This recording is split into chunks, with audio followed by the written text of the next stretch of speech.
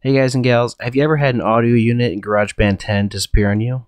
I did. It's very frustrating. Here's how you clear the cache for audio units in GarageBand 10.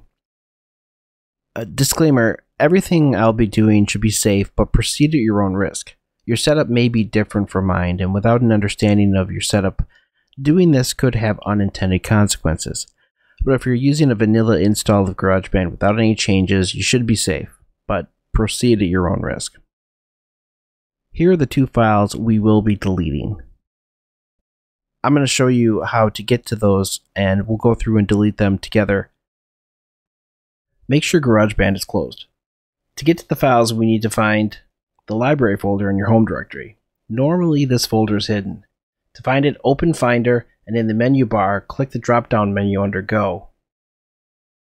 Press the Alt-Option key, and Library will become a new choice. Open the library folder, and from there we're going to go to Caches, Audio Unit Cache, and we're going to want to delete com.apple.audiounits.sandboxed.cache. Go ahead and delete that. The next place we're going to want to go back to the library, and then find Preferences, and then go to com.apple.audio.infohelper plist. Go ahead and delete that.